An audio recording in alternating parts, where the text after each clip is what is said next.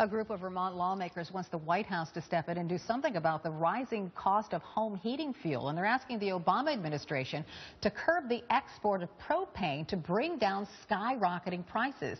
Nationwide, prices are up about 60% from a year ago.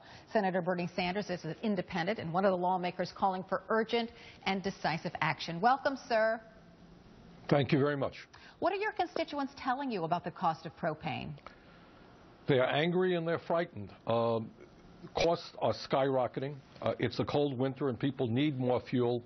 And in my state, at least, many of the people who use propane are low-income people. 25% of the people who get fuel assistance from the federal government use propane. So for these folks, it is now a choice about whether they stay warm in a very cold winter here in Vermont or whether they buy the food they need or the prescription drugs they use. And just tell us more about your plan to possibly bring those prices down. Well, here's what we have as a nation. The production of propane domestically has gone way up. In fact, we're producing more propane now than ever before.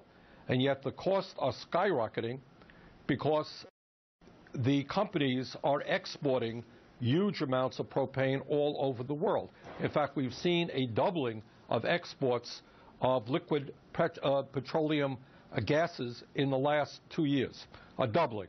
So we're producing more, but the end result is that people in Vermont and throughout this country are seeing huge increases in their prices because much of that new production is going abroad. And what we are asking the Secretary of Commerce to do, which she has the authority to do under the law, is to temporarily limit the export of this propane gas. That seems so strange to me that we would be serving those overseas before serving our own. Well, that is exactly the point.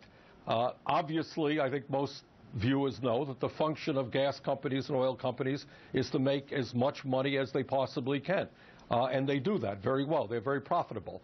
But I agree with you. I think the function of the United States government and what we should be doing as a nation is to protect struggling people who are hurting in a difficult economy. Many of them are really low-income people from seeing huge increases in fuel prices at a time when the weather is very cold. And that's exactly what we are urging the Secretary of Commerce to do, to put a temporary restriction on the export of propane. Have you heard back from the Secretary of the White House?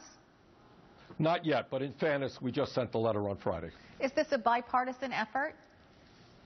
Well, in Vermont, it's not. I'm an independent, and the other senator is a Democrat, and the member of the House is a Democrat. But I should tell you that this problem extends far beyond Vermont. In the Midwest, prices have skyrocketed, and in that sense, it is a bipartisan concern. You're right about that. Senator Bernie Sanders, thank you so much for joining me this morning. I appreciate it. Thank you. Still to come in the newsroom, an airliner is hijacked, and that's not even the headline. We'll tell you why the co-pilot commandeered his own plane.